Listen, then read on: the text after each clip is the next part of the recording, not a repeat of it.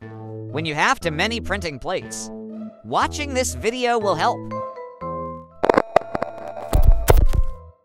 Too many printing plates might run into these problems: finger injuries, surface wear, storage hassles. But fear not, we've got solutions coming up in the video. Let's sketch the shape of K1.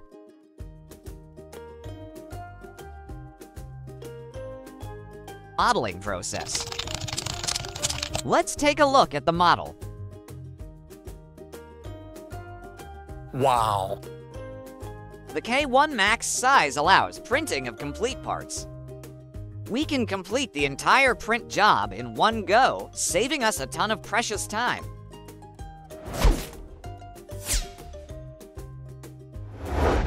We've got 3 different printed parts, a handful of screws, and a few other handy tools to make this happen. Step 1. Assemble A1 with B1. Step 2. Put together A2. Step 3. Assemble B2. All that's left is to piece together C1 and C2. Now, let's take a look at the finished product.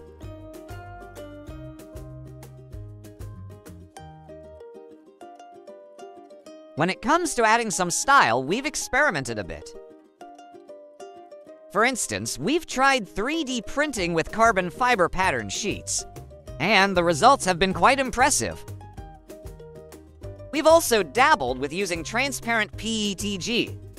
You'll notice that by choosing different infill patterns, you can achieve various decorative effects on the board. This model will be placed in the printables section.